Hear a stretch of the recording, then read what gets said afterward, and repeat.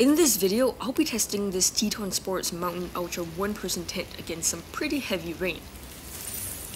Before rain testing, I wanted to check all the waterproofing features of this tent. Inside the tent, I found that most of the seams were not taped. Like the flooring to mesh seam was not taped, and these vertical seams were also not taped. The only seams inside the tent that were taped were the seams on the flooring, especially at the corners, and I found this seam taping to be really quite thorough.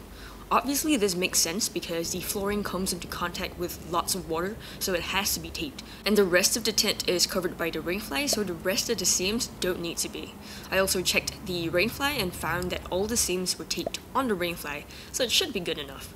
I also noticed that the bathtub flooring was only about 5 inches for the longer length of the tent, while it was 10 inches for the shorter width of the tent. I think this is because the longer length has more rainfly protection, and the rainfly is pulled away from the tent body.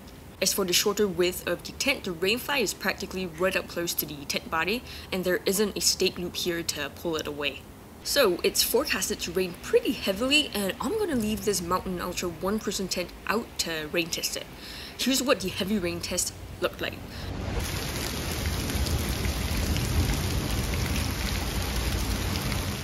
It rained like this for about an hour, and after that, the rain became more of a moderate rain, which looked like this.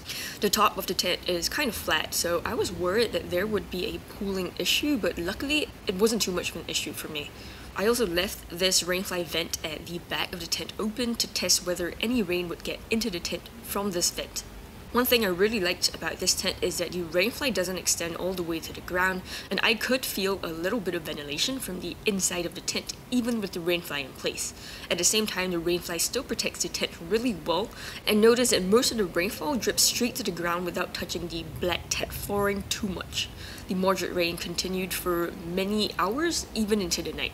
So, at night, after 1 hour of heavy rain as well as 5 hours of moderate rain, I decided to check in on the tent. After opening up the vestibule, tying it back, and being as careful as possible not to let the water drip into the tent, I found that there was not a single drop of water inside the tent. And that's after 1 hour of heavy rain and many hours of light to moderate rain. Even the corners, which are usually quite vulnerable to rain, did not leak at all. The next morning, it was actually still raining. When the rain stopped, I decided to check in on the tent again, and it was still completely dry. I checked all the corners again and again, and none of them let in a single drop of water. The mesh inside the tent was still completely dry as well, so the vent didn't let any water in too. The flooring was also completely dry. I also checked the rainfly, and from the inside, it was completely dry as well. Overall, I am very impressed with this Mountain Ultra one-person tent.